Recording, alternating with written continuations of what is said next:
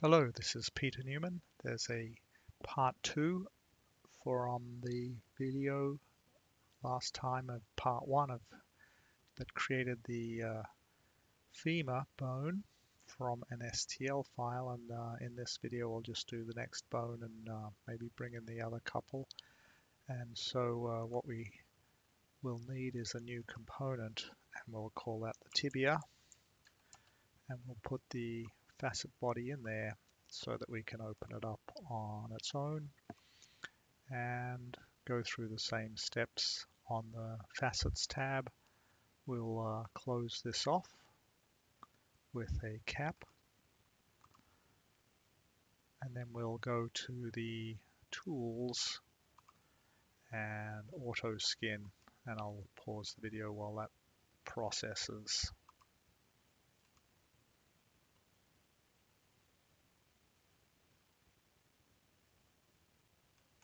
So the patching has finished, and we can clean up the end to make it have a single face, which we did in the Design tab, making a face here and then just using the M key to move that down by 1 millimeter, and doing the split that body with that,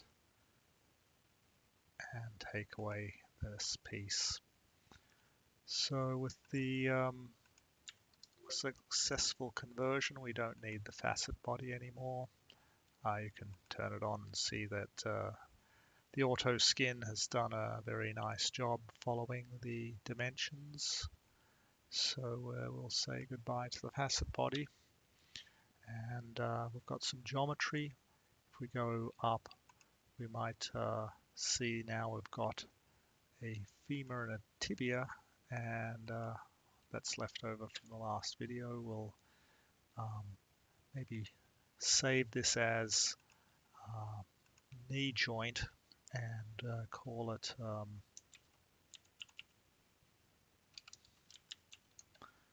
then we can bring in some more bones, and we've got a fibula, so we'll go to a new component and call it fibula, and we'll open the STL file for the fibula by setting the file type to STL and bring that in.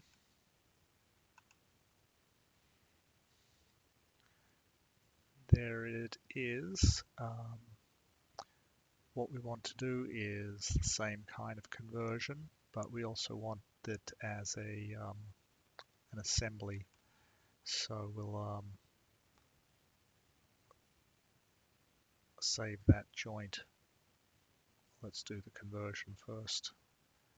Facets, close off, say yes, undo, check the cap and close that off.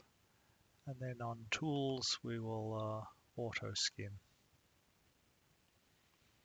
And I'll pause the video while it does the operation.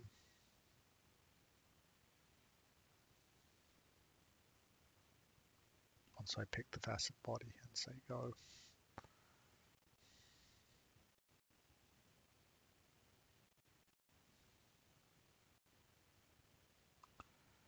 Done.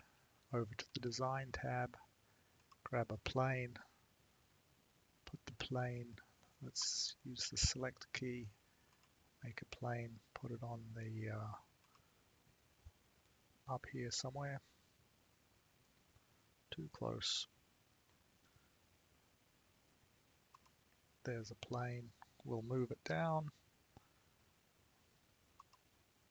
move that down 1 millimeter, and split body, that body, that, delete that piece. And back to select, we don't need the plane, we don't need the facets. So we've got fibula, and what we want to do is bring that into the knee joint. So we can save that file, save, and in the knee joint we'll use the assembly and add a file to this assembly, and the file type is a SpaceClaim file, fibula. There it is, and we can add another file to this, but we can add the STL using the same assemblies tab, and that's the patella.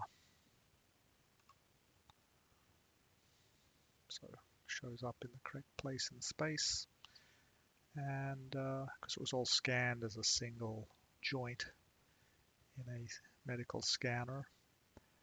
And let's convert this over. Now that came into the active, and I want to reorganize it and have it be its own file. And this actually has a double level, so I'll just drag the body up and delete the empty. So we have a body in each, and this is currently a closed. So if we go and open that, well, just even activate that, we can go to Tools, Auto Skin, pick that, say go.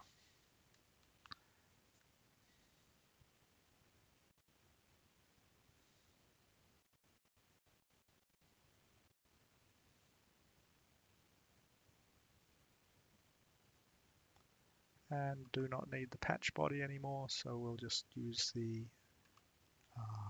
go back to Design, select, pick the patch and delete it.